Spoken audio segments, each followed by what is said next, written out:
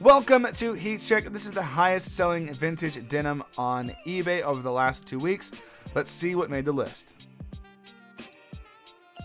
Alright, so let's start the list with some honorable mentions. This one's really cool. We have 2 honorable mentions, but this one is the first one.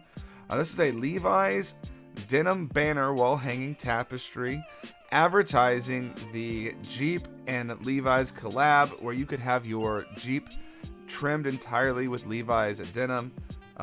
Looks like you have a Hulk Hogan mask there. I'm not sure why that's there, but look at this thing. That is super sick.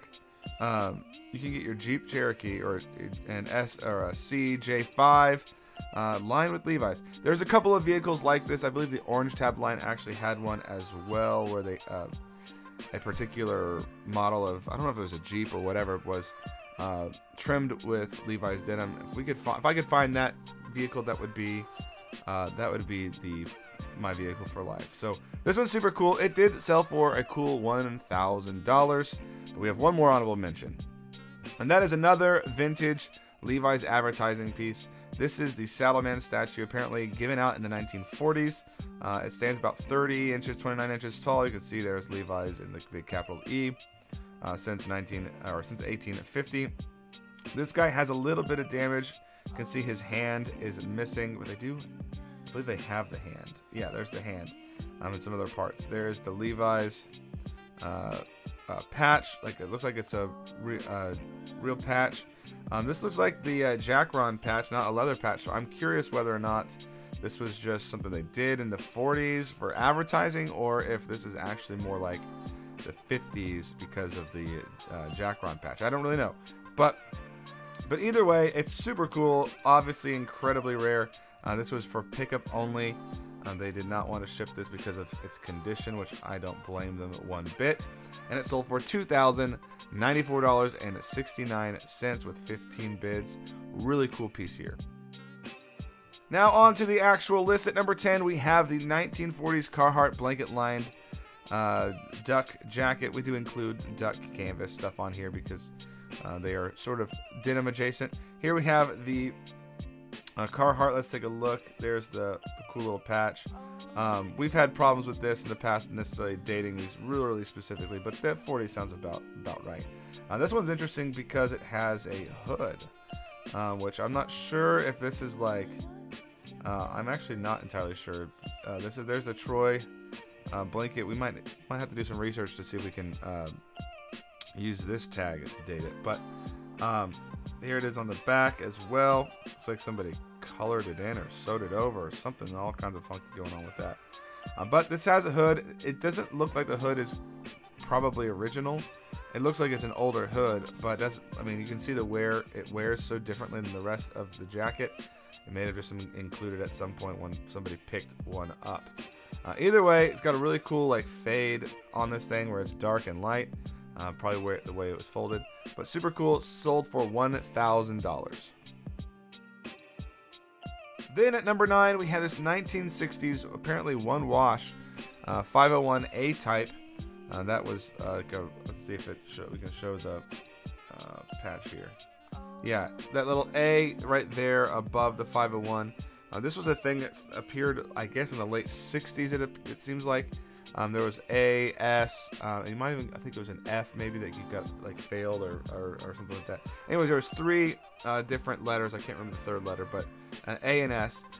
These were like a rating as how high quality the denim was, or at least that's what it's supposed. But anyway, this one sold for just above number 9 at $1,000. Let's do it again. Alright, then at number 9, we have this 1960s one wash, apparently 501 A type, 29 by 30 red line, obviously. Really deep color here, it looks like to me. We have a 501. This looks like it is like a late 60s 501, I believe. Yeah, you don't see any hidden rivets, no V-stitch. So this is probably 67, 71. I do believe it is Big E still. Yeah. There's the selvage. This was interesting because the patch here has an A above the 501. This was a thing in the late 60s where they gave the denim like a rating, a quality rating. At least that's suspected what that is. They have A, S, and I can't remember the other one. It's either D or F. I can't remember. That was like defective or faulty or something like that. But this one's pretty cool. This one is sold for a cool $1,000, and $1 extra gets it above number 10. It's sold for $1,001. Alright, at number 8 we have our first Type 1 506XX. This one's really cool. It's pretty good condition, pretty clean. There's a little bit of rough edges here and there. The pleats look mostly intact. You got the flap on the top over the pocket, letting us know this is more like a later model. We have the buckle back, as these Type 1s tended to have. Generally looks like it's in good condition, pretty clean. Obviously lost some of its color. But what really affects the price on this one is its size. Here you can see it's only a size 34, which is really small for modern wearers. So that's why this one only sold for $1,007, when normally these would sell quite a bit higher than that. Alright, next up we take a sort of big leap in price. We have the 1960s. Here's an S type versus the A type we had earlier. There's that S you can see stamped above the 501.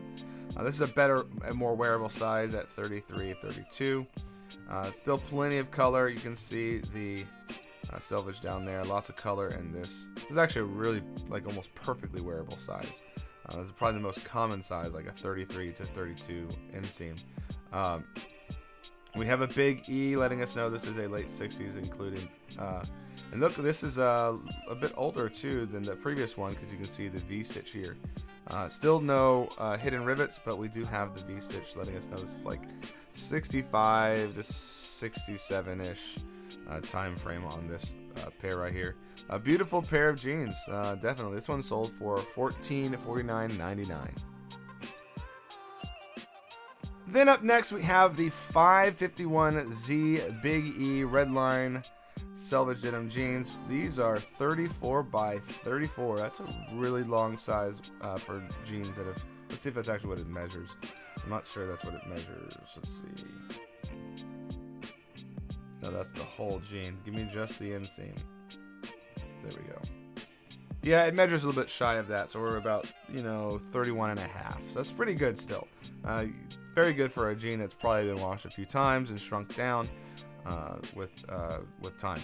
This you have the offset belt loop. We have the lot number here, 551ZXX. Looks like everything here's in really good condition. Still very clean. Look at that, like looks like the red sort of bleeds on that selvage, on the red line selvage. Let's take a look at something. We have the V stitch there. We have, I think it's a K. It's a good indicator of it being old. We have a gripper zipper is my guess. Yep, we sure do. A beautiful pair of jeans for sure. This one is great. The 551s are not hard, easy to find, that's for sure. And that's why this one sold for $1,700. Then up next we have a 501 classic.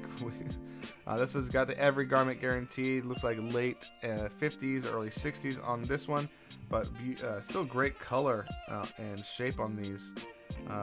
Let's take a look at some. There's some distressing on the front and the pocket, which is not uncommon. You have a V-stitch on this thing, hidden rivets as well. All of the things that we would expect to see on a pair like this. 36 waist by 31. It looks like, did they include the measurements? The waist actually comes in at 34, inseam 28. Beautiful pair of jeans. This is coming out of, looks like it's being shipped internationally from Malaysia. But beautiful pair of jeans. This one sold for $1,800. Then the march of the Levi's jeans continues here at number 4. This is typically how it goes. Levi's just dominates, but I will let you guys all know that number 1 is not Levi's, so stick around for that. Here we have the 501Z. Actually, it's not the 505. It would have predated the 505. We have the selvage Big E right there. There it is on the back. It's more worn on the. Let's see. It looks like it's more worn on the back than it is on the front, which is interesting. Otherwise, looks like good condition. Clearly been washed. We have the offset belt loops. Clearly been washed a few times. There's the gripper zipper. Yeah, these are all good indicators that these are not a 505 and rather they are a 501Z. Beautiful pair of jeans for sure. Again, we've seen a lot of zippered 501s or those variants on the list today. For whatever reason, sometimes they come in waves. This one sold for $1,905 with 14 bids. At number 3, we have another Type 1 here. This one does significantly better. 506 XX. We have the pleats are a little bit messed up here, but no big deal. There's some wear on the collar where it folds, pretty typical on the sleeves where the hems are. Like that's just all pretty typical stuff for stuff that's this old. We have the pocket flap on this one. This one though, I need to double check. Let me know in the comments below. But this buckle back, is that? I don't think that's the original buckle back. Let me know if that's in the comments, if you guys point that out. It doesn't look right to me. I know there was an earlier model, but I don't think it's this shape. And obviously, a safety pin is definitely not standard. So I think this has maybe been replaced or repaired. But if I'm missing something, let me know. I don't think that's correct. Even though they highlight the fact that it features the iconic buckle back. Well, yeah, it has the straps, but not sure that it's the actual buckle. So. Yeah, I'm pretty sure that's not right. Anyways, this one did better because it's a better size. On this one, the size on this one was, let's take a look. Yeah, it was 19, so we're at like a 38 rather than a 34 like we saw previously, and that difference tandem out to a $900 difference. This one sold for $1,925 with 38 bids. Alright, at number 2, we have the last Levi's item of the list. We have the Levi's 505 dead stock pair of jeans here. Interestingly enough, we haven't seen a ton of dead stock recently. This is the only one on this list, I believe. It has the little E, so we know we're looking at on the other side of 71 on this one. Shrinkage controlled. Single stitch, obviously. Let's take a look. These are all different elements we would associate with a pair of 70s jeans. There's a tag. Looks like these are from 74. Which is, yeah, right in line with all of the other elements here. The Scoville zipper is a little bit unique. We would have sort of expected maybe a Talon 42 from this era, but the date code on the tag is pretty clear. Either way, dead stock like this, you're going to get a premium for sure. This one sold for what they asked for it at $2,499. Then at number 1, it's not one of the big 3 denim brands, actually. This one's really fascinating. I had to do a little bit of extra research and talk to some friends about this one. We have the 1940s, 50s Nunnally denim short coat. This one sits atop of the list for a reason. We're going to talk about that here.